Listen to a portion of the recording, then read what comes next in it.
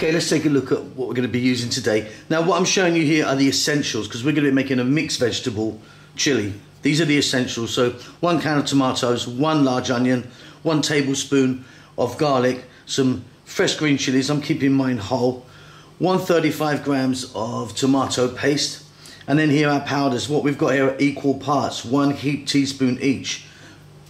Paprika, cumin, oregano, chili. Let's now look at the vegetables that I will be using today. Okay, so here's my selection. I'm going to use some kale, carrots, bell peppers, cauliflower and broccoli. You of course can be using anything that you like. Let's get to the cooker. Okay, so I've got a pan here. I've got some olive oil in there. You could be using different oil if you wanted. We're going to get in our onion. That 1 sliced onion. Our chopped garlic. And I'm also going to get my carrots in now. I suggest your hardest vegetable goes in now. If you were using celery or something like that, get it in there now. Okay, medium heat. Let's go for about 3 minutes. Okay, just coming together nicely now. I'm going to now get in my cauliflower and I'm going to get in my broccoli. And there it goes. To that I'm going to add some salt,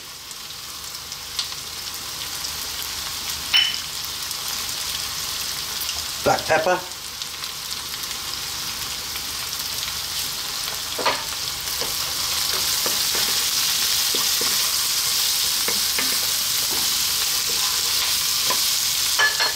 and now I'm going to get in my kale, which I've washed and chopped. We're just going to stir fry this around for about 5 minutes. The kale will wilt, start to cook and reduce in size. So as you can see, our kale is starting to cook down nicely. I'm now going to add those bell peppers in. That's my last vegetable. I'm going to add in those fresh chilies. I'm keeping them whole like that so we can fish them out later, just in case anyone doesn't want to bite into them. We can grab them out, you see. But they'll still have their lovely flavour. Okay, we're now going to add in 1 can of tomatoes. They're chopped up, those ones. We're going to add our powders. Let's take a look before I drop them in for you.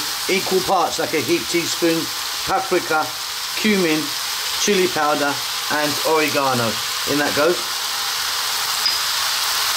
To that we're going to add the tomato paste, 135 grams, or one of those small little kind of Tetra Pak things.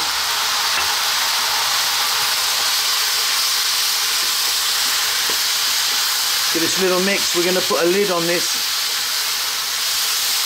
Lower the heat to above a simmer. And we're going to let it go for about 5 to 6 minutes.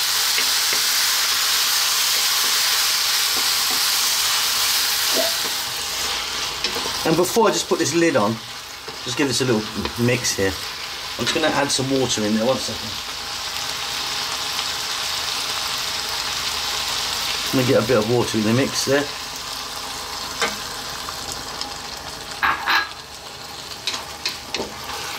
So not on a simmer, above a simmer. About 6-7 minutes maybe. Lid on. I'll see you then.